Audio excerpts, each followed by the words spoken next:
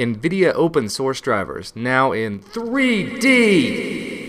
If you're like me and you've ever used the NVIDIA open source driver provided by any Linux distribution, you know that it's not going to work on 3D. That is until now. Welcome to another This Week in Linux brief.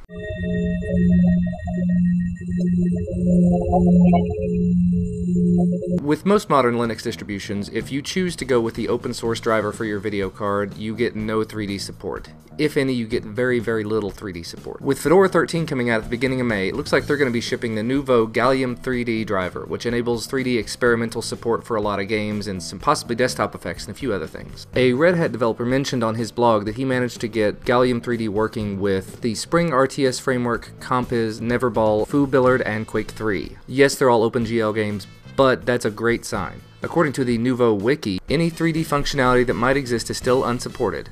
Do not ask for instructions to try it, but you can read the how-to in case you're brave enough. So basically, it is still extremely experimental, but from what I've read, they've made a lot of big strides. And just yesterday, February 17th, Phoronix.com released some benchmarks that they did of some OpenGL games in Linux with the Gallium3D driver. Looking at the graphs on the Phoronix.com website, the NVIDIA proprietary driver is somewhere between 5 and 15 times faster on these OpenGL games than the Nouveau Gallium3D driver, but that's to be expected. This is a brand new experimental project and they've got nowhere to go from up. They're reverse engineering the NVIDIA proprietary drivers to make it work. So for them to be at the 100 to 200 frames per second mark on these 3D games, huge. Big deal there. We look forward to seeing a lot of big things from the Nouveau Gallium3D project in the next few months. And of course, the Fedora 13 alpha will be available at the beginning of March, so I'll probably be downloading a copy and putting it on my laptop just to see what happens, to see how that 3D works out. Well, that's all I got to say about Gallium3D support and the Nouveau driver. Thanks for watching, I'll see you next time.